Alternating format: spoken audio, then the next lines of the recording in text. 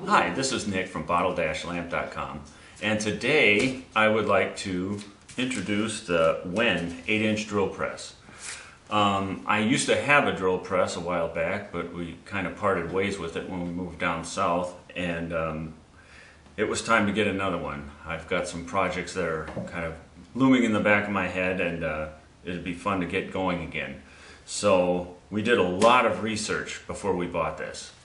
We wanted something that wasn't going to take up a lot of space and yet would still serve the purpose of what we wanted to do. So I ordered this one on Amazon.com. It took about 5 days to get here, and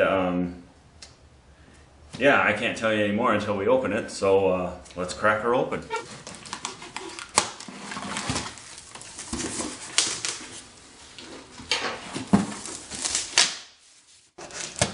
I suppose there will be a little bit of putting together, but it should be pretty straightforward. Here's the operator's manual,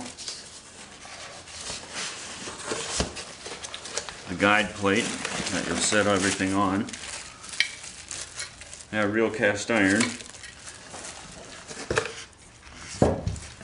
Our base plate. Very nicely packaged. Nothing got damaged, although this stuff's pretty heavy duty. It'd be pretty hard to do that. And here we go. Alright, 5-speed. Very nice. Well, I'm not going to take any more of this out of the box because this isn't where we're going to set it up, but as you can see, it's all very nicely secure and everything, all in good shape. We'll get it set up and we'll give it a spin. Alright, I've taken everything out of the box, and they only ask for a screwdriver, a hammer, and a wrench. So minimal tools. This should be pretty straightforward to put together. The first thing you're going to want to do is take your base plate out.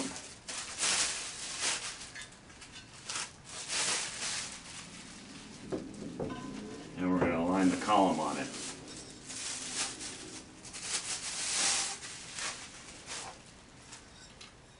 Holes line up. I have 3 bolts to put in. Just going to get them started here. Alright, the column is secure, and now we're ready to put on our table where our parts will sit. It's just a matter of tightening and loosening this up. This all swivels, so that'll be nice. That might come in handy. I'm just going to slide it over the top here. You can align it with the front. And just simply tighten this down in the back here. Alright. Pretty snug. Okay. Now that we've got our table on, we're ready to go with the main component. We're simply going to slide it into here and tighten it down with these 2 Allen wrench screws on the side.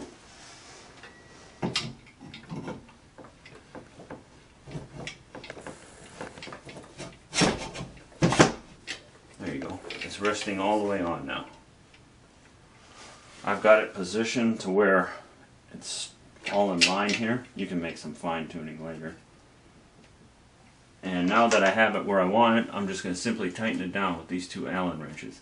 The Allen wrench comes with it, so no muss, no fuss there. Okay, now that that's tightened, I'm ready to put on my spindle handles. This will be the device that you'll use to lower your drill chuck down. These simply screw right into the end, on the end here.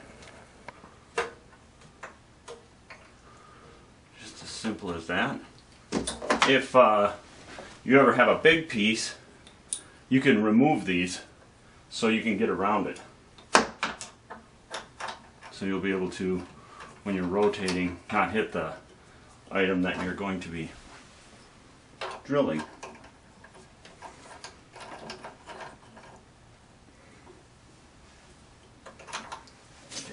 started. You just hand tighten these. Don't go crazy with them, because you don't want to.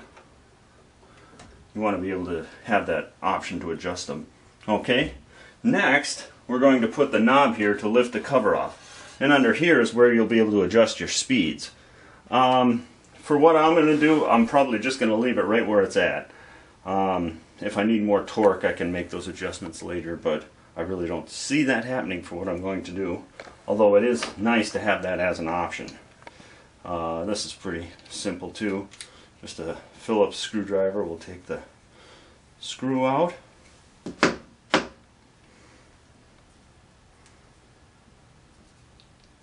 Line it up. And you'll be able to have easy access to this cover. Once that's in, it's all set up that way. Okay, now we're ready to put on our chuck, and we're going to clean up the spindle here. This is where we're going to slide it on. Just take a cloth and clean that up good so there's no extra dirt or anything on it. And what you want to do here, you can see the teeth. I don't know if you can see that or not. The teeth are right there. Before you put this on, you want to recess these inside. So I'm going to bring them back in as far as they will go. And you'll be able to tell, you'll hit the bottom point and you won't be able to turn it anymore. There, that's as far as that will go. Once again, you want to make sure that this is clean, the shaft that you're going to slide it on. And you're going to want to align it. And then they instruct to put a piece of wood underneath it to keep it level, and we're going to tap it. So you'll want to lower your table for this next step. Again, that's just the handle in the back here. The handle in the back to loosen it. Bring it down so you got some work room. I've recessed my teeth. I've lined it up on the shaft. I'm going to put my and just strike the bottom. You're literally putting it onto that piece right there. You want the board to use so you get a nice level strike.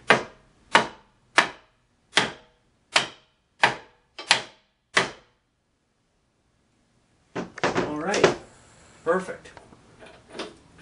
You can put in your chucks now, and that's all ready to go. Alright, we're basically put together now. I'm going to plug it in and give it a test run here. I've worked in machine shops before and worked with drill presses. I'm sure the guys at the shop would laugh if they saw this thing sitting on my table now, but... in an office. In an office, nonetheless, yes. But nevertheless, for anyone who wants to do some light, or in our case, hobby type crafts, this is the perfect size. It's powerful enough to get the job done, and it's all we really need. I'm going to be using for my bottles these tips here, and your chuck key, which comes with it.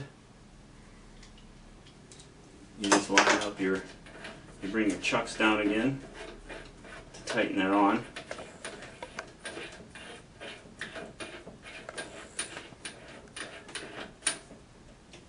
And make the final adjustments with it. That's all you really need. This thing would be good to go then. Nice, quiet operation. You can adjust your table up and down.